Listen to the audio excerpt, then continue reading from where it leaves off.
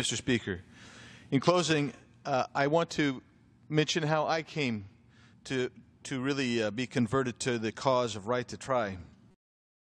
I served in the Arizona State Legislature with Laura Knapperick, who was also serving in the legislature when I first met her. But by 2014, she was no longer serving in the state legislature.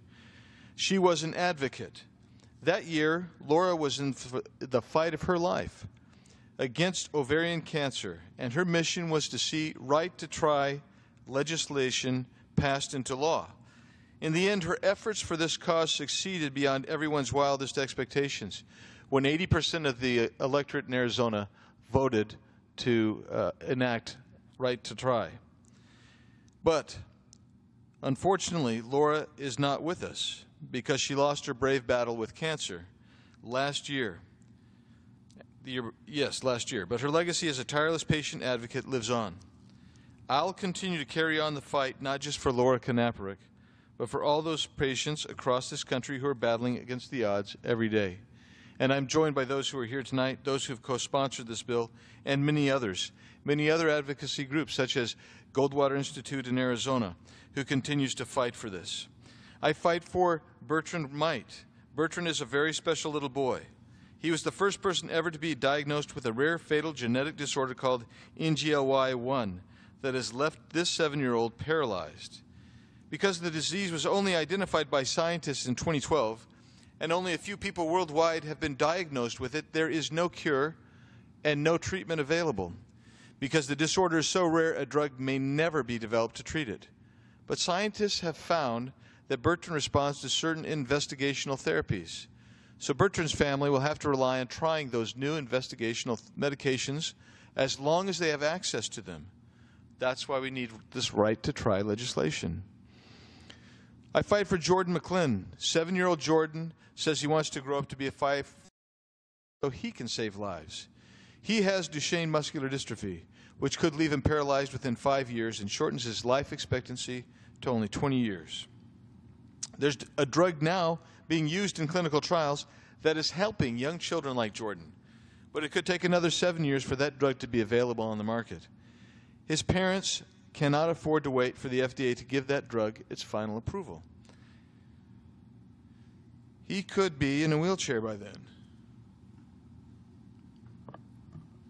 And this investigational drug could add years to Jordan's life, which would give him the chance to save others.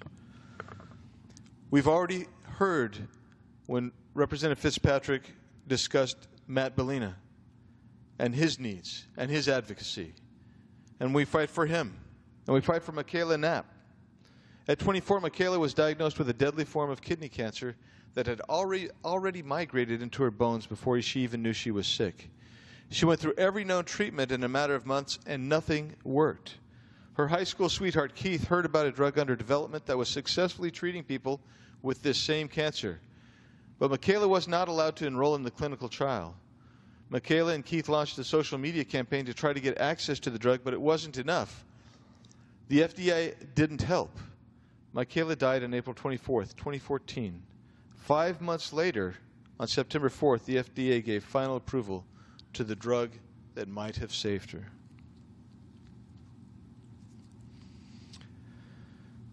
I fight for Diego Morris. When he was 10 years old, Diego woke up with a sore leg his mom thought was just another sports injury. But the pain didn't go away. They knew something was wrong, but they never expected osteosarcoma, a rare form of bone cancer.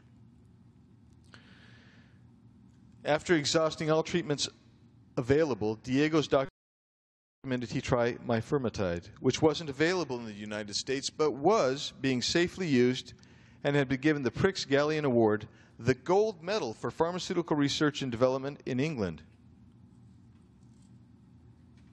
The Morris family wasted no time and made the move abroad to try to save Diego's life.